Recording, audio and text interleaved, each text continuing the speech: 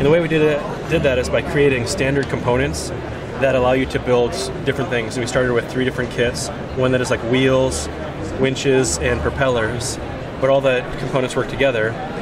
But the one thing that the kits don't come with is the body of the vehicle or the contraption you're trying to make. And so what we do is we encourage kids to utilize their own household items like paper tubes, cereal boxes, to create their invention, letting them make their own story behind it. Each kit comes with 4 main builds.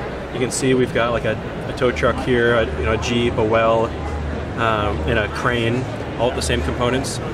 But then along with each set are 10 engineering challenges that are open-ended that don't have a written solution. Okay.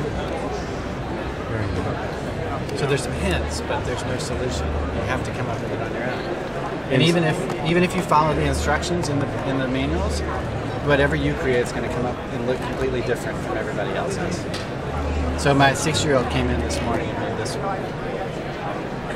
And this is, how many kits do we have?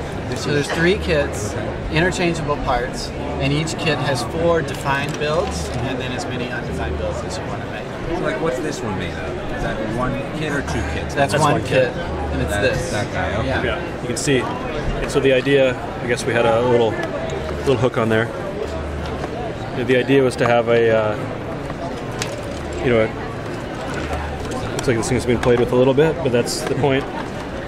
To where you can create a little crank using those and create a tow truck. And then one of the design challenges is how would you make this go faster or slower by changing the gearing? That's interesting. So yeah, by swapping the gears out, since there are 3-to-1 or 2-to-1 gears there, right now for every 1 rotation, I get 2 rotations of that. And if I just swap those around, 2 rotations give me 1 spiral. So you get more torque and or faster. And so that teaches kids through the engineering challenges to at least explore that.